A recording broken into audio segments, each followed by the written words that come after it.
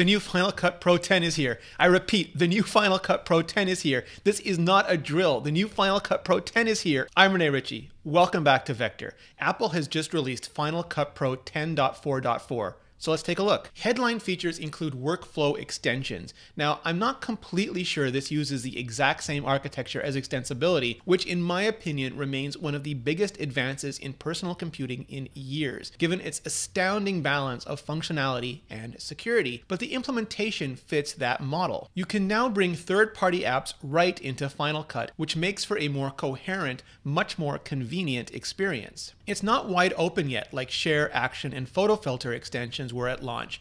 Apple is working directly with partners right now to ensure a really seamless fit and not, oh God, this hideous requester won't get off my timeline. How do I kill it? How do I kill it just to watch it die? You know, stuff like that. Shutterstock is there, and it lets you preview and purchase assets right from Final Cut. Frame.io lets you collaborate in a way that makes me wish I was an editing team of several and not just of one right now.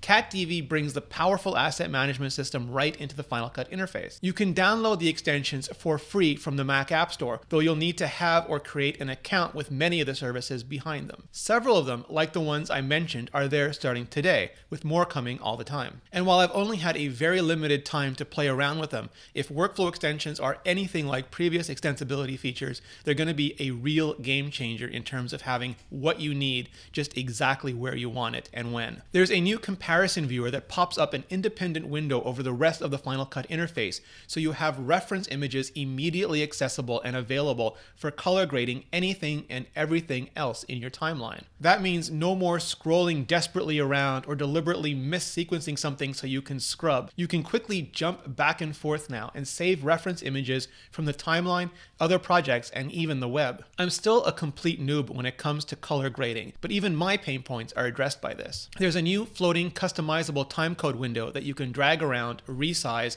and use to track project and source timecode. A new tiny planet mapping so you can create cute spheres out of your 360-degree video in non-360 projects and animate to change the field of view and zoom around. There's a new batch share so you can export multiple clips or projects in a single step. You can add a LUT and combine with bundles for multi-file, multi-format mega sharing. I don't really use any of those features yet, but it looks super productive, informative, and cool, respectively. What I do and will be using the stuffing out of is the new video noise reduction feature. It lets you drag in the effect to reduce grain and artifacts, quickly adjust the amount and look, and otherwise save footage you may otherwise have to junk. Again, I've only had a very limited amount of time to play with it, so I'm not sure if it'll be a lifesaver or just another tool in the belt, but honestly, the more tools in the belt, the better. There's a new version of Motion as well. That includes a bunch of stuff I'll run down in a scalding minute, but this is the comic filter, and much like the effect in Clips and FaceTime,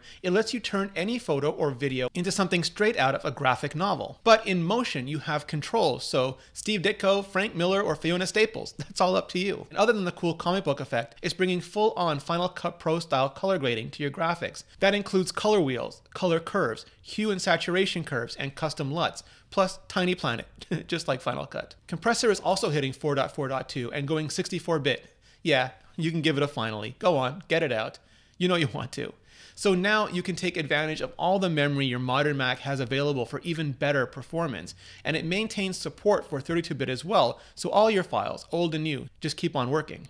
SRT format has been added to closed captioning, and Compressor will now auto-configure MFX and QuickTime settings based on source media properties. Hoorah. For those keeping track at home or in the studio, this is the 28th free update to Final Cut Pro 10, which I'm guessing is another one of the ways Apple shows the value of the Mac far exceeds the initial cost of the hardware. If you don't already own Final Cut Pro 10 or Compressor or Motion, you can get them for $299, $49, and $49 respectively in the Mac App Store, and the updates are available today. Also available right now, and just as cool as Final Cut Pro 10, is Audible. Final Cut is so visual, it's nice to be able to engage your audio senses, rest your eyes, and just listen to fantastic stories whenever and wherever you want with Audible. And right now, for a limited time, you can get 3 months for just $6.95 a month. That's more than half off the regular price.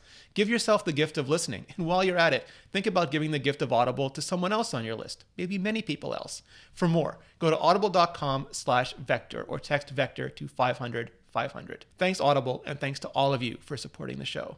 So that's Final Cut Pro 10, 10.4.4, which has several new features that make me really happy, and more features that I'm sure will make far better editors than me far more happy. I don't want to open up the whole Final Cut versus Premiere land war argument again, but I do want to know what you think. So hit like, hit subscribe, and hit the comments below. Thank you so much for watching.